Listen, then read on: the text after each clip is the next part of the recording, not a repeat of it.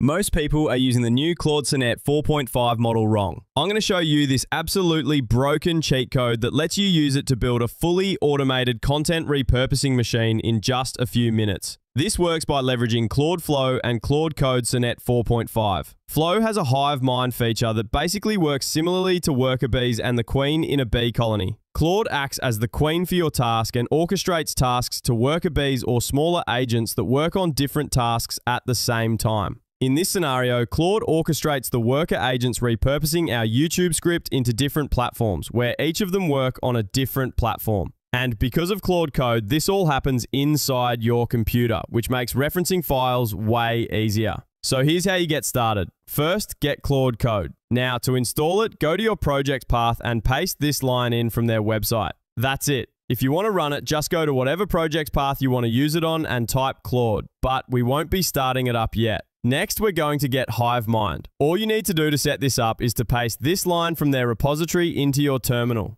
Now paste this line to set up Hive Mind. Go to Collective Memory, then Import Memory, then just hit General. Now we're going to load in our context profiles to add context about our business and target audience. If you're new to this whole process, I have the free guide on how to make context profiles in my description. Now we're just going to paste them all in one by one. And by the way, to save this editor, just type :WQ and it should save and exit. If it still doesn't let you, try pressing escape and then typing it. Now, before we do anything, we need to start engineering a prompt the workers can use. But don't worry, I did all the heavy lifting. You can find all the prompts in the description. What you're going to do is go to your project directory, make a new folder, name it whatever you want. I'm just going to name it prompts. Now we're going to make text files for each platform and paste the corresponding prompt for each file. Also add your YouTube script as a text file here. Okay, now we're going to start the swarm. Run the same command as before to set up Hive Mind. Now click Set Up Swarm. Now tell it to just refer to the prompt in your prompt folder. Name it whatever you want. Next, pick the roles for each worker.